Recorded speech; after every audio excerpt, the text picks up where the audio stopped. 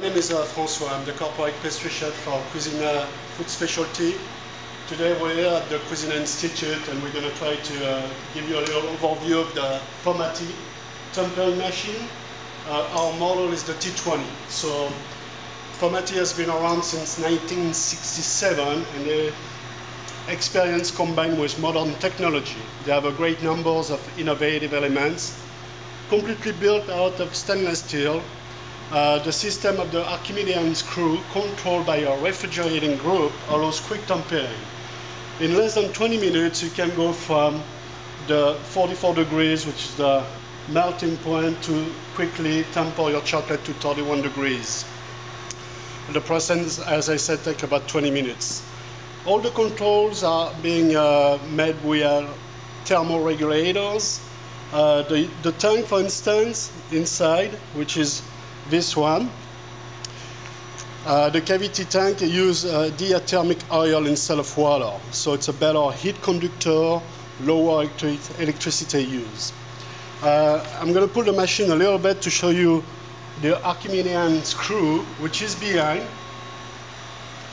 which comes from the back here. If we would take that panel, and when you get the machine or the instruction, you'll see the screw who comes all the way down here. This is how you would flush out your chocolate, change your chocolates from dark to white, or even clean your machine in between chocolates. So now, right now we're having the machine. We're going to go through the few controls on the side here. Okay, so on that side of the machine you have some controls, the emergency stop, obviously, like any machine would have.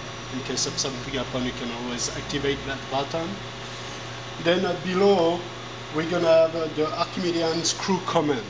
So right here you see it's activated anti-clockwise in order to be able to have the flow of the chocolate coming back through this pipe here.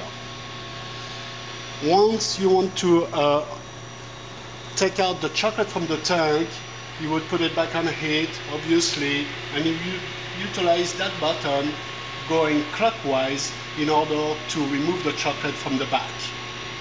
So you would open the Archimedean screw in the back, turn this clockwise in order for the chocolate to come out, clean the machine, change your chocolate. Below, you have the coding carriage power supply selector. So this allows the carriage to function. You can see that little logo. It needs to be on in order to have the carriage control when you want to do cut out candies. And I'm going to show you what the carriage looks like, and that way you'll see what it means. So this is what also the machine could have if you want to do a cut candies. This is the carriage right here, so the chocolate would come through that way under the flowing chocolate and coming out that way.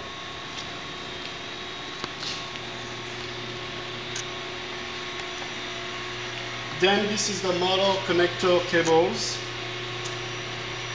The black ones is the vibrating table motor cable control, and then the white ones is the heating cable connector. In order for the machine to function, to have the chocolate flowing, this table has to be on.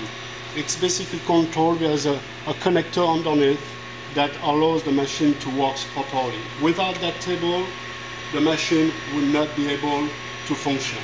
So you have to have this table on it. The front panel is very easy to use. Number one is the start mixer. So this is the mixer. You can see it inside going. This is what allows the chocolate to circulate inside your tank. This control is for the inside tank control temperature that can be set up right here at the temperature that normally stays about 45 degrees. This one is simply for this part of the machine to maintain it warm in order for the chocolate to be able to flow. If off, you're going to have a crystallization of your chocolate on. So this, usually when you work the chocolate, this would be always on. Control right here is the setup of the chocolate flow coming out from that pump. Activating by the pedal, you can actually choose how much chocolate comes out of the pump. So you can control by setting up the timer right here. This control is when you want to put it into tempering mode, and to put on tempering mode, this is on 46 degrees. You're just going to push that button. Automatically the Archimedean screw is going to activate the tempering of the chocolate in about 20. Okay, so once you have made your molded chocolate, you can use this button in order to activate the vibrating table for a few seconds. You can see it's vibrating. And then the last part of the machine is about the carriage. And so you have the coating carriage command right here. And then the blowing command is right here. It's basically hooked up here. It's to take out the excess of chocolate when you have your cut candies. And then the last button is the cutting of the chocolate to avoid to have a little foot on the chocolate right here. So this one is the T20, can hold as much as 24 kilos of chocolate. I hope this will be helpful for you guys.